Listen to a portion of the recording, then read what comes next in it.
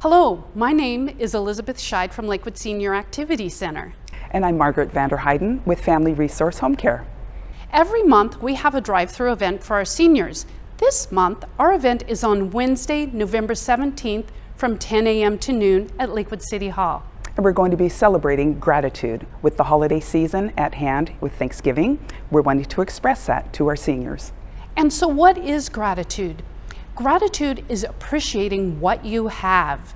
And gratitude is strongly associated with stronger relationships, more happiness, getting through those tough times. It certainly is. So we'd like to invite you to join us for a drive-through on November 17th from 10 to 12. And West Pierce Fire and Rescue will be there as well to join us. And we'll see you there. We will see you there.